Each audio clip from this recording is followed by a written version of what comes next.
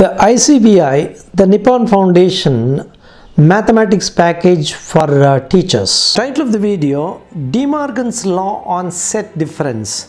In this video, let us prove A minus B intersection C equals A minus B union A minus C. Well, we can use numbers to prove this, but at the same time using paper cuttings to learn this is fun as well as beautiful learning experience. Now we have to find out here certain values. The first one is we have to find out B intersection C, and then A minus B intersection C. We have to find out A minus B, A minus C, and then finally A minus B union A minus C. What is B intersection C? We have placed three circles here, overlapping sets. A set, B set and C set, they are overlapping. Let the child explore how these sets are overlapping into each other. Now let us find out the B intersection C. You know, there is an intersection of C and B. What is that intersection? The common portion between B and C. Now we have created that the common portion of B and C. Let the child explore. Now this is the B intersection C.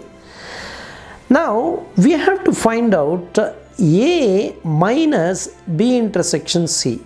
So what we have to do, let us bring the A on top of this B and C to find out the A minus B intersection C.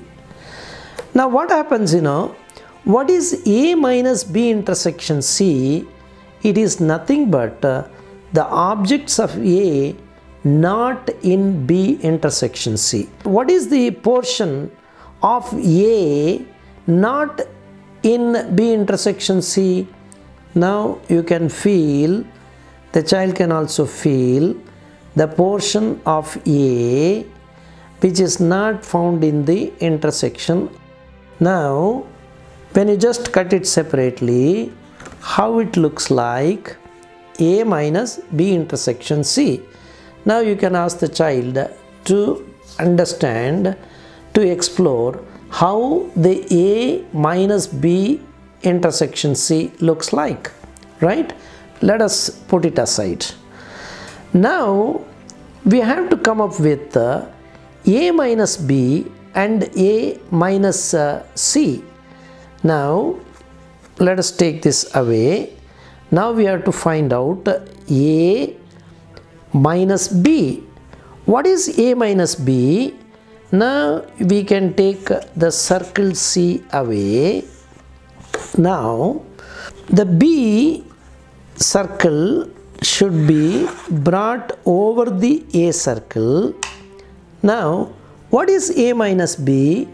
A minus B is nothing but the area of A which is not found in B. So what is that area? The area above the circle B. So how it looks like, the portion of A minus B is this one. Now let the child be asked to explore, right? These are all tactile in nature. The child will be able to get an understanding of how the A minus B looks like, because A minus B is nothing but the area of A not found in B. Now we can take this C back, right, and then bring the B down And now let us find out the area of A which is not in C. The area of A which is not in C, that means the portion above the circle C, and the portion of A which is not covered in C. So the portion of A which is not covered in C is nothing but the portion which we have cut. So let the child explore the A minus C. With the use of the three sets A, B and C, we have come up with the A minus B intersection C, A minus B and A minus C. Now we have to prove that A minus B intersection C is nothing but the A minus B union A minus C. Now A minus B intersection C is exactly this. Place it on the set A, and then A minus B is nothing but the portion covering part of A which is not covering B. Now take A minus C. A minus C is nothing but the portion of set A and not covered in C. Now we can notice that these are sitting on each other. So that means we have two portions. In A minus C there is a portion of the A minus B not covered, and in A minus B there is a portion of A minus C not covered.